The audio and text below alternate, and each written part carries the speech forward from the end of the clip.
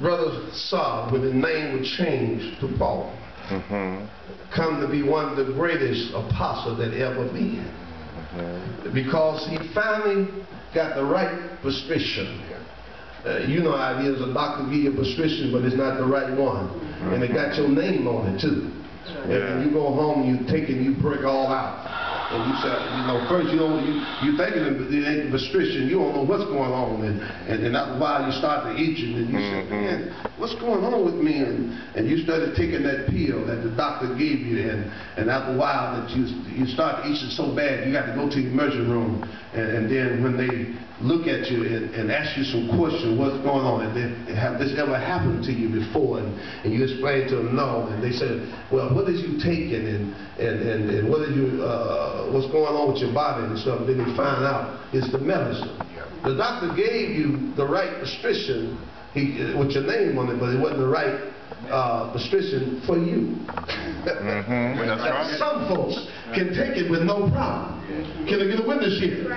But there's some pain pills that everybody can't take. I remember the codeine 3, I couldn't take that stuff. It just do something to me. And then my father-in-law, he asked me, can you give me yours? I said, no, against the law, I can't give you mine. But he could take them with no problem. He could take the pills with no problem. Yes, sir. Amen. You know, he could take them just like you taking, we used to call them Sweetwater pills. You know, doctors give you pills that didn't do no good. And you go home and you think that you're all right. You know, because of that pill. That's the way life is. Amen. Yes, sir. Sometimes you can hear something good and you'll be all right behind the good that you hear. Can I get a witness here? I don't know about you. When I come to the house, sometimes I don't be feeling good. But when I get around the people that is talking about Christ and talking about how good he is, I forget all about my pain. And sometimes I stop by to tell you, my brothers and sisters, I don't even have them same pains no more. Amen. God healed me behind the good thing that has happened in the church house. Yes, sir. That's good teaching. Yes, sir. I'm trying to just teach today. In this message, yes, sir, our Christ and our Savior, Jesus paid it all. He went to the cross. Yes, he did. He died out there on Calvary. Yes, Lord. Oh, Lord. But on the third day, yes, sir, he rose with all power in his heavenly hand. Yes, sir. Oh, Lord. That same Jesus that I'm talking about right now, that got all power in his heavenly hand. Oh, Lord. I'm talking about Mary, little baby.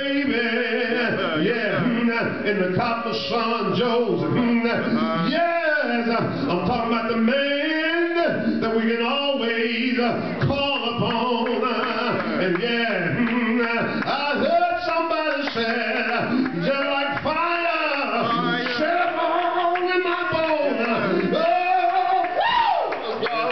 Yes, sir. Yes, sir.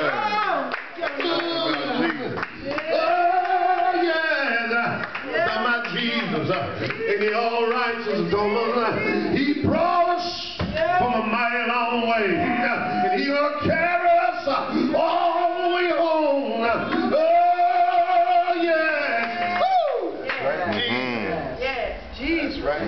Jesus. Yes. He in the sanctuary. Jesus. Jesus. He in my kitchen. Jesus. He's in my living room. Jesus. He's right there in my bedroom. Jesus. He at the bank for me. Jesus. He at the courthouse for me. Jesus. Whatever you need, the lawyer. He's a lawyer, war lawyer. He's a judge over all judge. All right, I tell you. Jesus. My Lord and my Savior. My Lord and my Savior. He's all right. He's all right. All right. Ain't he all right?